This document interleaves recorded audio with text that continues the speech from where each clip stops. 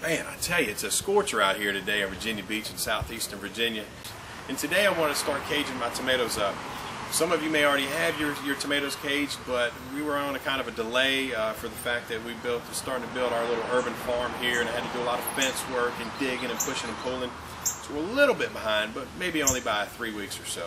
Now, a lot of people usually buy the typical traditional round tomato cage. I don't have one here to show you because to me it's a waste of money to buy one and not use it. I don't like them. I think they're useless, but some people do find good applications for them. Good for them. What we build is these cages here made out of weld wire, rabbit wire per se. Some people want to call it chicken wire.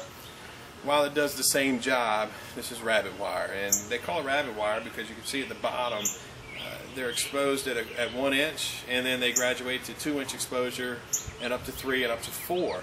That way it keeps the little rabbits from getting in there and chewing at the base of your plants and screwing up your whole growing season. I can buy a roll of this stuff for about 15 bucks at your local hardware store. Comes on a roll like this. Now I've already made some cages out of this last year, so good thing is it hangs around for the whole season. Very simple to make. All you need is a pair of pliers and a roll of this stuff. Let's take a peek. What I do is I unroll this, and I think last year I went about 15 courses. Now what I mean by courses is each square. So here's my tie seam here. So I'll go, say 1, 2, 3, 4, 5, 6, 7, 8, 10, 11, 12, 13, 14, 15.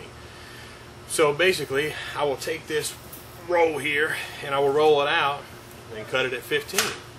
But there's a trick to it all because you got these tails left over, and these are your tie back tails. This is what you use to tie back to the other side to make the cage. It's very simple. Right, now it's time to start counting and cutting. I'll start from back here on my left, which would be your right. 1, 2, 3, 4, 5, 6, 7, 8, 9, 10, 11, 12, 13, 14, 15. Now I have my tails hanging out over there to tie in, so I'm going to cut on the outside. You'll see them fly up here in a minute.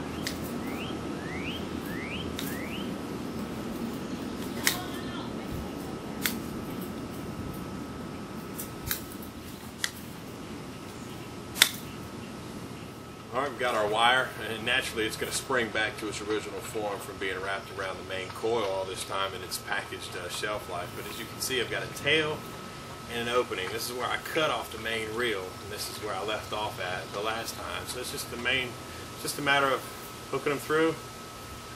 Some people just pull them back and leave them like that. You can. And you do that at every joint. Just lay them over for now. We'll tighten them up in a minute.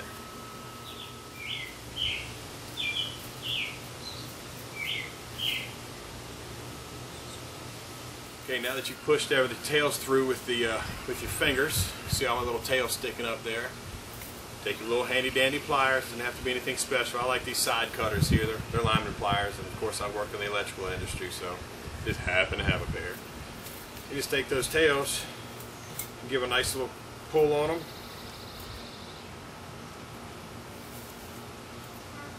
You just cut the ends right off. You want to get at least 2 wraps, kind of cross over once or twice. Reach through there, cut them off.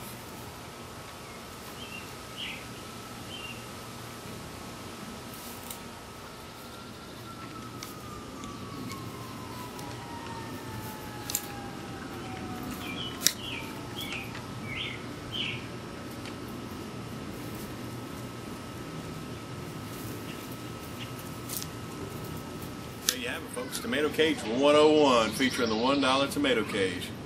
For $1, you ask? Well, of course. Simple math. You can get about 15 cages out of that roll of weld wire. About 15 bucks. That equates to $1 to me. Installation is simple. Place right over top. Train your branches through. And that's it. Now you may ask where are the stakes. You don't need them. As long as you train the branches, when the tomato plant itself reaches the top and it starts to spill over and its vine type growth, it'll actually hold the cage down. It won't fall over like those triangular types will or anything like that. The wind won't blow them over because they'll have enough weight, and as all these vines start to grow over top, they'll wind up interlocking with each other, definitely solidifying the structure of the cage. Anyway, that's how we roll. This is how we like to do it. Love to stay and chat with you guys, but I got about 8 or 9 more of these things to get my stuff caged up for the rest of the season. Thanks for watching ScissorsandDrumsticks.com. Please feel free to leave a comment as to your caging and plant support practices.